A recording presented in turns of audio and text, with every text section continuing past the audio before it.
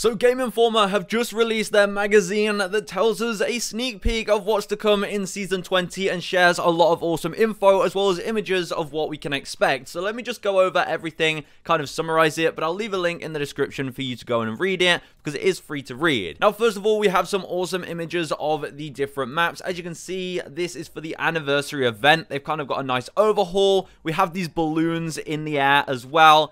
Some of the gravity cannons have been reskinned. There's a blimp as well in the air. But yeah, a completely reskinned, recolored look for the anniversary event. Honestly, it looks pretty nice. But we're here for the big changes. So they share here about the brand new Legend progression system. That's right. If you look at this image right here, you can see the whole new perk system in a nutshell. So you start with grey armor, and you can level it up, and when you level up, you'll get a big notification saying you're leveled up, and you actually earn XP to level up by doing many things such as getting damage, getting kills, knocks, surviving with your team, and actually, don't worry if you're someone who doesn't do a lot within the team. Let's say you're more of an assister. Well, it's okay because the person with the lowest armor does start getting an underdog bonus to their XP. So if you have grey armor and your teammates have purple, you will get extra XP for everything you do to help you boost and catch up to your teammates. Now, every time you level up, you get to pick between a different perk. You can see here, you get 2 choices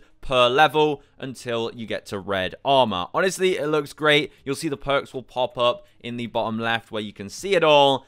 Yeah, the perk system actually looks really good. Now, they did mention something about Watson healing with her pylons. I don't know if that's going to be a perk. I'm not sure what they were trying to say there, but that's an interesting one. Now, moving on to some of the new modes you were probably wondering about. So, there is a mode called Straight Shot, which is Battle Royale, but much faster paced. Basically, your team will spawn in the map at a specific POI. No skydiving in, you'll spawn on the ground immediately ready to go. There's going to be smaller rings, and all the weapons you find on the ground will be kitted out in different rarities, no attachments to find whatsoever. Super fast-paced battle royale, and the straight shot game mode allows you to re-queue without even going to the lobby. They're really taking casual, fast-paced Apex to another level, and I'm here for it. Not having to go back to the lobby and wait for your silly queue times, being able to just spectate and instantly queue into the next match. We can also see images, of course, of some of the new maps, but these are mixtape maps. You can see right here, this is the new Thunderdome. It looks pretty cool. It will have a reactive crowd in the background, and they also mentioned things that are coming after Season 20. They said during their playtest, they got a sneak peek of the next Skirmisher Legend. That's right, the next Legend. They're not coming in Season 20, but maybe in Season 21, we're going to get a brand new Skirmisher Legend. So stay tuned for that, and they also mentioned the new map will also be coming in the future. But there you go. Thanks Game Informer for sharing, and hopefully you enjoyed this early look at Season 20.